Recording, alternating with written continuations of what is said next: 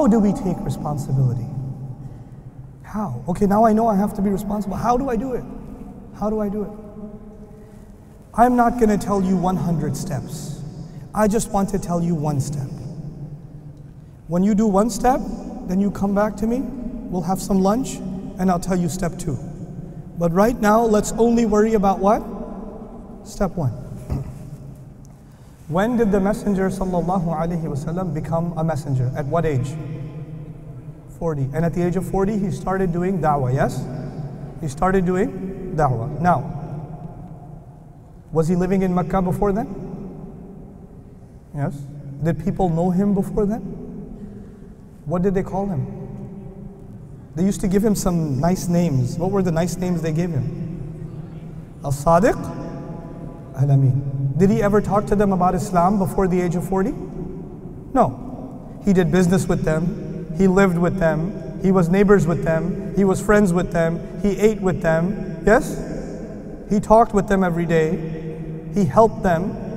He gave charity to them. That's all they had with him. For 40 years, the only thing they knew was As-Sadiq and Al-Amin. And they knew that the most responsible person in our entire city is one person. Who is that? Muhammad. They don't call him Rasulullah yet. Sallallahu Alaihi Wasallam. Now, that's your step 1. Your step 1 as an ummah, my step 1 as an ummah, is we have to show the character of Rasulullah Sallallahu Alaihi Wasallam, As-Sadiq and Al-Amin, to the entire world. So when they think of Muslims, they think of someone honest. When they think of Muslims, they think of someone they can trust. Right now, it is so bad, we can't even trust each other. We can't even trust each other. We lie and we cheat. We lie and we cheat in business. We lie and we cheat in our families. We lie and we cheat in inheritance. We lie and we cheat in our jobs. We lie and we cheat in our tax forms. We lie and we cheat every chance we get. We lie and we cheat. The guy who's in the store selling cloth, you know the ladies, they go to buy clothes. Baji, ye bahut mehenga hai, ye bada mushkil se mila hai. I have to give it to you. I have to sell it to you for 100 because I bought it for 99. I will only make 1. The guy bought it for 10, but he has to make a whole story so he can get her to buy it for 99. Okay, you just take it for 99, it's okay. And he makes this whole story. You can't even sell something without lying. How are we going to earn Sadiq and Amin for the entire world?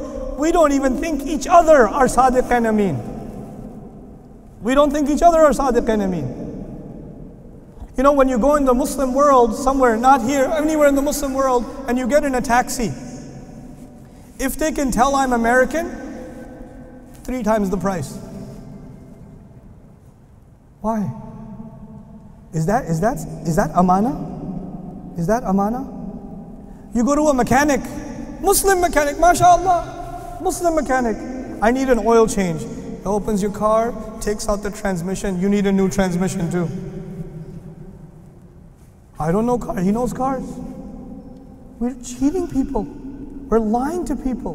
We're dishonest to people. And then we talk about the deen of Muhammad sallallahu alayhi wasallam, the da'wah to Islam, the sharia of Rasulullah sallallahu alayhi. Wait a second, hold on. 40 years first. Step 1. Step 1. Nobody thinks we're honest right now. Nobody thinks we're trustworthy right now. That is our priority.